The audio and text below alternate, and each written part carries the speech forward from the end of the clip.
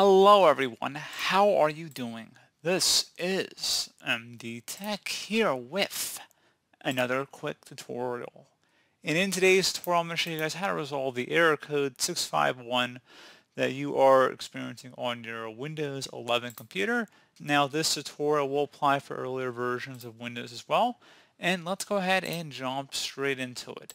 So all you have to do is start by opening up the search icon. Type in settings. Best result should come back with settings. Go ahead and open that up. Now on the left side, you want to select the menu icon up at the top and then select network and internet. Go down on the right and select advanced network settings. Select network reset. Reset all network adapters to factory settings. This will remove and reinstall all of your network adapters and set other networking components back to their original settings.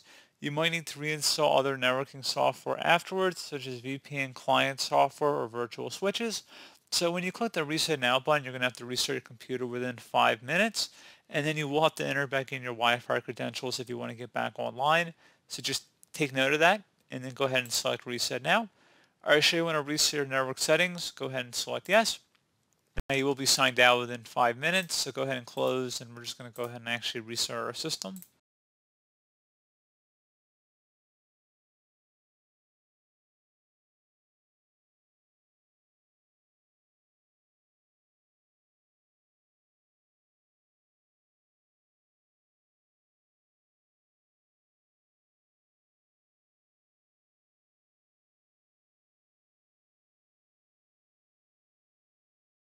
Okay guys, there you go. So hopefully that was able to resolve your problem.